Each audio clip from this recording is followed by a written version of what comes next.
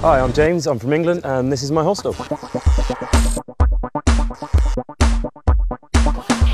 Cool thing about this hostel, stay here for 2 weeks, do 2 hours work a day, and they'll let you stay for free. Absolutely brilliant. And through here we have our internet room.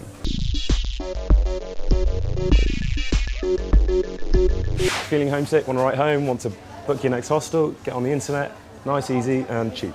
Came to Australia, do a bit of travelling, see some sights, see some stuff I'm not going to see anywhere else in the world, and have fun and meet new people. This is my room, room number 2.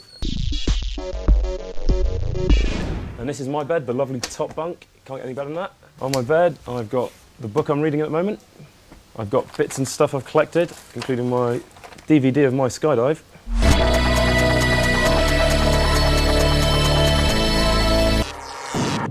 Now I'm going to show you the communal areas. This is where you come in the evening to chill out and relax with all the new friends you've just made. We've got the ping pong going on, got a bit of pool if that's your game. Over here we have yourself a kitchen. You can cook up your own food, or for $10 you can get a nice, cheap, brilliant meal. Had the chicken last night, would highly recommend it. Good chicken. And another really cool thing about this hostel is you can make and paint your own boomerangs for a nice souvenir from your time in Australia. So you can turn your basic bit of wood into one of these lovely bits of artwork here for only 30 bucks.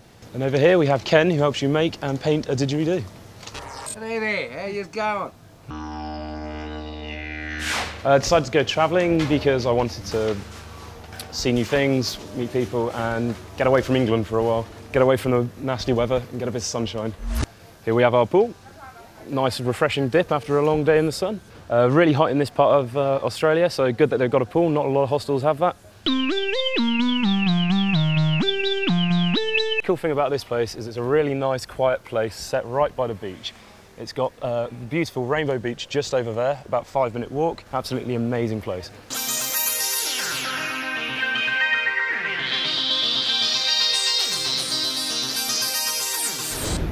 And we have the barbecue, nice and easy to use. And the last place in the hostel, something I've not seen in any other hostel I've been in, they have hammocks. The perfect way to relax and unwind. Hope you enjoyed my hostel. See you around the world.